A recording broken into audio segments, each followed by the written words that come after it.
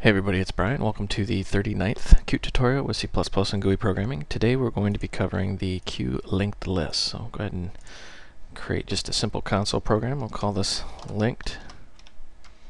Put it in the usual location. Alright, and let's just add a few includes here.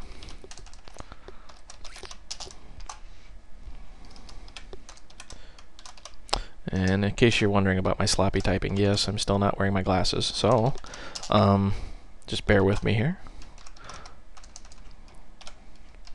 The ironic thing is, though, my video game scores have actually gone up since I quit wearing my glasses. I can't figure that one out. I can barely see the screen, yet my score's gone up. Alright, so what is a QLinkedList and why do we need it? Well, QLinkedList is like the QList which you've been working with, but it's linked. What does that mean?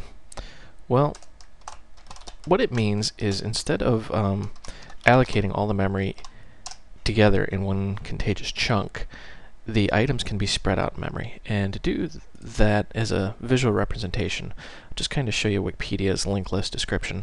And this is not language specific, this is not platform specific, this is a general computer term.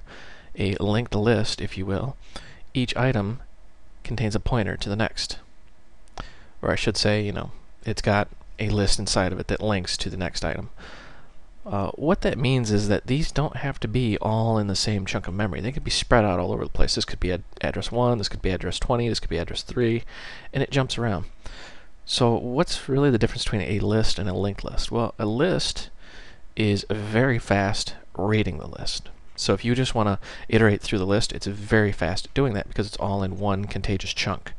Now, vendor specific might be a little different depending on which vendor you're using, but it's all in one contiguous chunk, so it's very fast. Now, when you go to insert something, say in the middle of that list, it's very slow because it has to find a chunk of memory big enough for the new list size, create a whole new list, and do all this other stuff.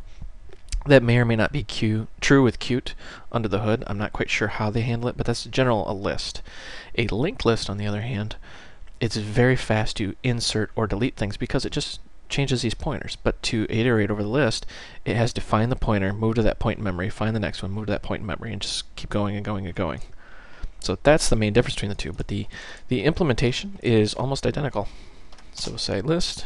Actually, we can just say bear with me one moment. Sorry about that, my mouse cord was hung up on something. So we can just populate this list here. And we'll just say, let's add 1, 3, and 5. We'll say for each int I in our list. And let's just say qdebug.